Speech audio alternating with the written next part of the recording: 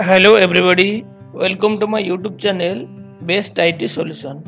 And today we will discuss about what is Spring Boot and what is dependency injection, what is mock object and what is POJO class. So all about things. So main topic is our today's discussion is Spring Boot tutorial. Okay, so what is Spring Boot? So actually the Spring Boot it is not a framework. So it is Spring is the framework and it is just helping the user to use the Spring framework in an efficient manner. Okay. So when we are going to build a big web application, we need some external jar file and some configurations. Okay.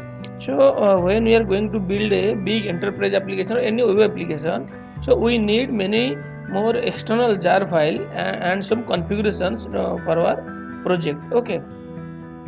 And when we want to create an enterprise application, we need to add a lot of configuration also. So during the creation of the enterprise level application we need to add a lot of configuration, and also we need we need many more external jar files for our project.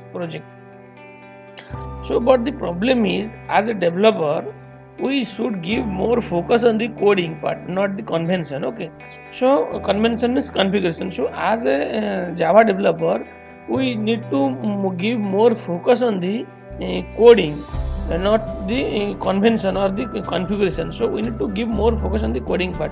We need not to give more focus on the configuration. But if we will give much more time to the configuration, so we cannot give much focus on the coding as well. We cannot give the coding properly. We cannot code the application, or efficient code we cannot produce. Okay, so we cannot give much time in configuration, hence Spring Boot comes into picture. Okay, so what does Spring Boot does? Because Spring Boot provides us all major configurations that we are required during the programming. Okay, so Spring Boot what does? Spring Boot provides us all major configurations which we need during the our projects. So Spring Boot provides us all major configurations that we are required during the project work, by which we can give more attention on coding by doing some small configuration only. So Spring Boot does for us all major configurations, so by which we can give more attention on coding by doing some small configurations, and the rest major configuration done by the Spring Boot automatically. So how Spring Boot does automatically? Spring Boot does automatically means not that we could not do anything. We should say Spring Boot, please do this configuration for us, then only Spring Boot and do this configuration for us. Okay, like if we want some jar files and its version, so if we say add some dependency to the pom.xml file, so Spring Boot what does, by reading this pom.xml file, whatever dependency added to that xml file, it will add to this our project, and also maintaining the versions of the project version of that dependency or jar file. So Spring Boot is not the replacement of Spring. Okay, so you cannot say that Spring Boot is a replacement of Spring, because Spring Boot is not a framework. It is just it is just help developer to work in Spring efficiently. Okay, so it is just help the developer to work with Spring efficiently, in efficient manner. We can work in Spring with the help of Spring Boot. Before Spring Boot, we need to do all this configuration by ourselves when we using the Spring framework, and it is a very tedious task to maintain the configuration, to manage this configuration, to manage these versions of the dependency or library or jar file. So it is very tedious task for us. So Spring Boot is an enhancement to that Spring framework to do efficiently. That is Spring Boot doing all the required configurations for the developer. Okay, so you can see in this image. So Spring is the base framework. Okay, and developer use this Spring framework only with the help of Spring Boot is the plugin like. So Spring Boot is help us to doing the configurations for us in the Spring framework only. Okay, so there are different annotations which is present in the Spring Boot, through which we can do the configurations. Auto configuration features are there.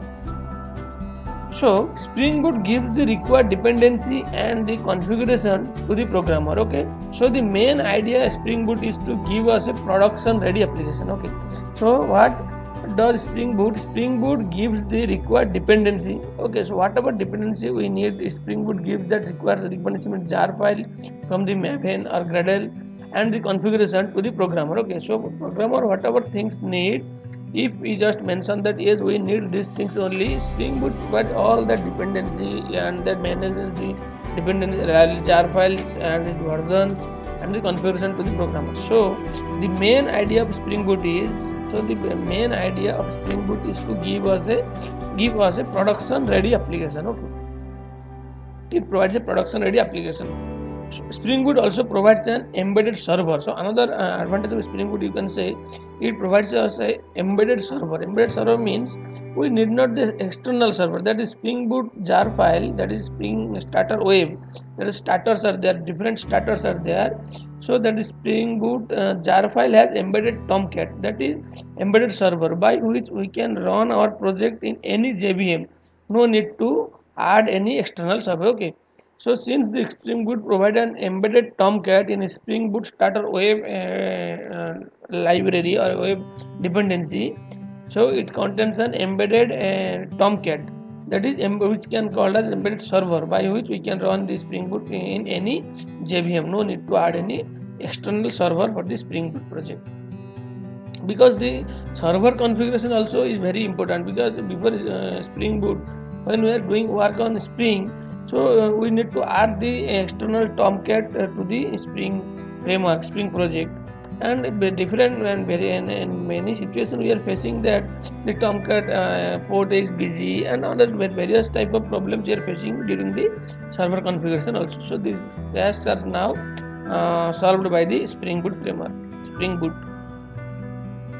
So what are the main features of Spring Boot? So we can say features of Spring Boot like Spring Boot starter web. So it provides different starters like Spring Boot starter web. To create a web application, it will give a web project. Okay, so this starter web contains all the REST controller, service, repository, and all the web application required features we can provide. It can provide. So Spring Boot starter web. So Spring Boot starter JDBC. JDBC it helps to work with JDBC. We can efficiently work with JDBC. And Spring Boot also provides auto configuration features. So Spring Boot auto configurations library are there to auto configuration management. Okay, so different starters are provided by the Spring Boot, by which it does the required configuration for us. We can also besides the Spring Boot auto configuration, we can also do manual configuration also, but Spring Boot does not provide any XML file. So when we are working with the Spring, we are doing the configurations with the XML file. There are spring.config, spring.config.xml file was there. So we are doing all our required configuration in that XML file only. Okay, so because there is the only way that XML file through which we can supply the metadata to the Spring application, but in Spring Boot there is a special file called as application.properties. So in that application.properties file we can do over all the manual configuration, what configuration we need in our project. Okay, so nowadays the application.properties is deprecated and not mostly used. So there are application.yml now developed, so we can also configure that things in application.properties or application.yml file. So we can add the properties in this file and can do manual configuration also. Okay, so another important advantage of Spring Boot framework, that is dependency injection. Okay, so what is dependency injection? So in software engineering, dependency injection is a technique where by one object supplies the dependencies of another object. Okay, so in software engineering, dependency injection is a technique whereby one object supplies the dependencies of another object. That means it is a design pattern that remove the dependency from the programming code. Okay, so it is a, we can say, dependency injection is a design pattern which remove the dependency from the programming code. That means no two objects that depend with each other, that is loosely coupled between the objects, not tightly coupled, by which we can inject the object with the help of Spring framework only. We need not to create the object manually by new keyword by ourselves, so that it can be easy to manage and test the application. And DI makes, dependency injection makes our code loosely coupled. Okay, so this is the one of the most important advantage of Spring Boot or dependency injection, so that it can be easily managed and test the application. So since the and DI makes our code loosely coupled, so since our code makes loosely coupled and no two objects that depend with each other, that is that strong bonding between them has not happened, so we can easily test and manage the application. Okay,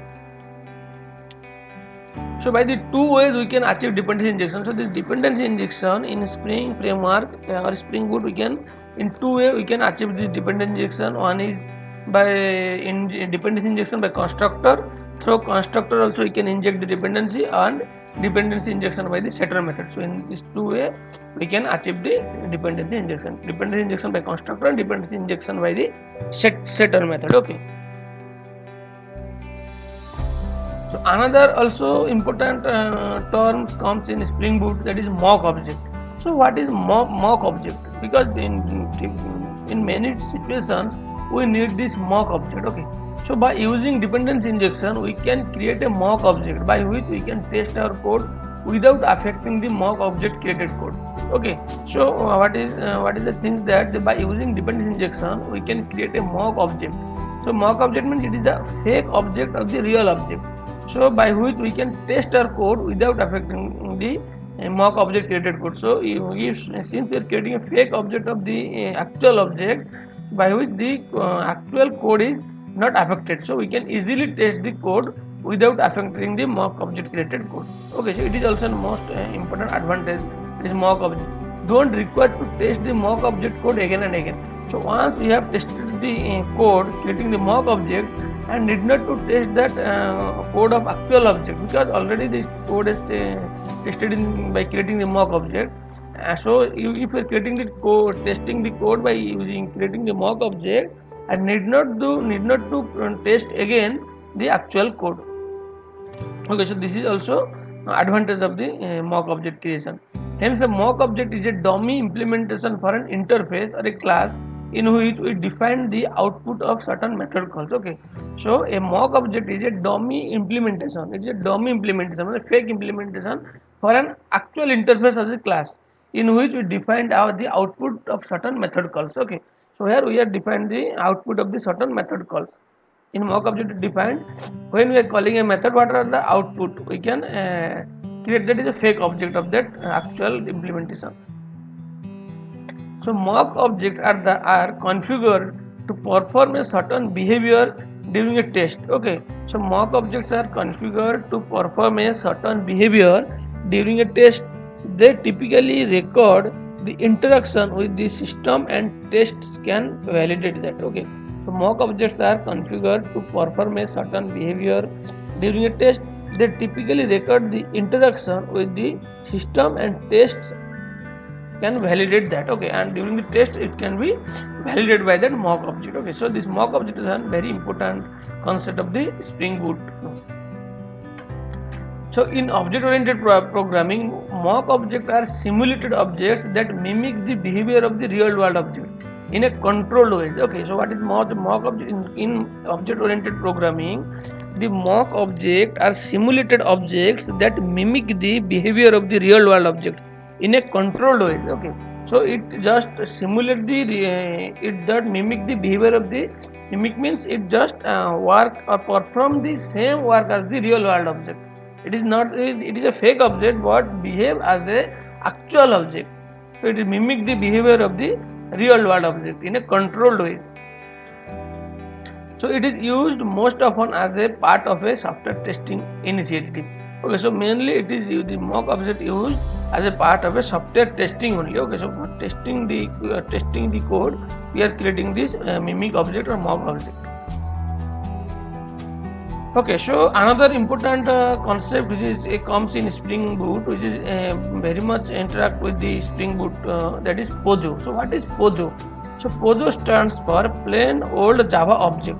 Okay, so in software engineering, a plain old Java object is an ordinary Java object, not bound by any special restrictions and not required any class path. Okay, so we can say in programming world, a plain old Java object is an ordinary Java object. Same. So a plain old Java object is an ordinary Java object.